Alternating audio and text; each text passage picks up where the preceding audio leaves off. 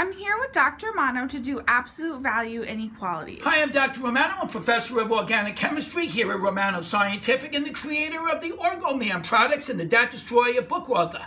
I'm here with Professor Blois today, and we're going to do a wonderful question that I think you'll enjoy. This is going to be on absolute value inequalities, and it'll be fast and furious. All right, Professor, Fast take over. and furious, here we go. Professor Blois here. Absolute value inequalities, you're bound to see these on the DAT. Let's start with a simple equation, an absolute value equation. The absolute value of W is 8. Well, the way to look at absolute value is the distance from the origin. The absolute value bars say the distance that W is from the origin is 8. Now, because it's absolute value, we're going to be looking at the positive side and the negative side. Okay, so there are two values that satisfy the equation. A distance of 8 from the origin, or 0, x equals 8, W equals 8, and W equals negative 8. Okay, fine.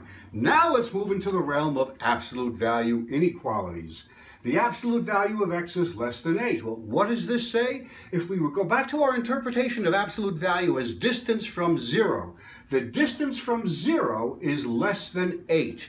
Well, since it's absolute value, we're looking in both directions. We're looking at from negative 8 to positive 8. If the distance is less than 8, that means we're looking at the range of numbers that's within that circle, between negative 8 and positive 8, because that's where the distance is less than 8, right? 1, 2, 3, 4, 5, 6, 7, 8, negative 1, negative 2, negative 3, all the way up to negative 8.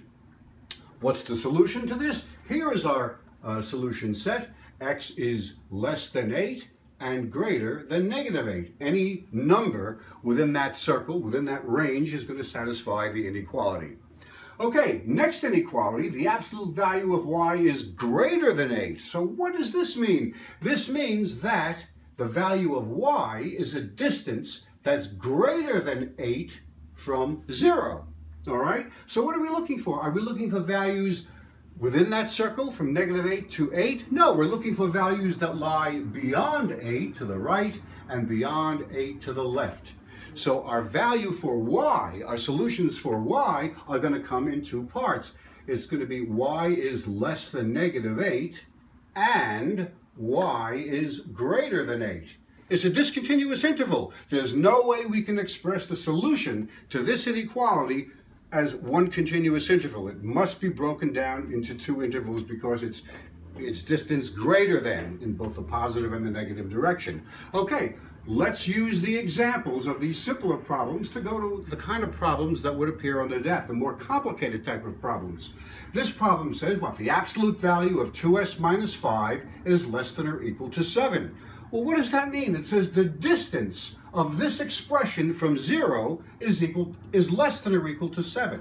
Okay, let's draw a little diagram here. Here's my negative 7, here's my 0, here's my 7. And now the expression 2s minus 5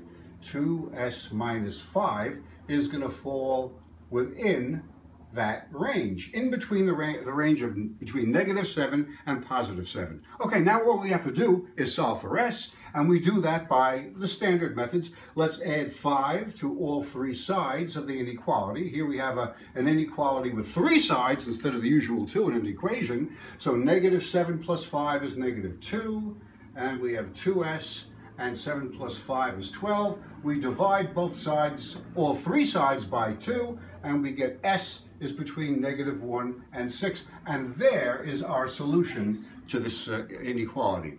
All right, now let's go to the second equation where we have the absolute value of m plus 8 is greater than 4. Okay, this is maybe a little bit trickier than the ones that we've already seen, but let's approach it the exact same way. The distance between m plus 8 and the origin is going to be greater than 4. Okay, so we look at the two distances from 0 on the left and the right, 4 to the right, negative 4 to the left. If the distance is greater than 4, we're talking about greater than 4 or less than negative 4, and that's exactly the way I have to partition this expression into two parts. M plus 8 is less than negative 4, and m plus 8 is greater than 4. All right? We break it up into two parts. Let's solve for m. Subtract 8 from both sides. M is less than negative 12. And subtract 8 from both sides. M is greater than negative 4. And there is the expression for our solution, which can't be expressed in terms of one continuous interval, once again, because it's greater than has to be two discontinuous intervals to get our solution. Okay, guys, I hope everybody followed that. That's a sure bet question you're going to see on the DAT exam. We have plenty of these type of questions in the Math Destroyer book.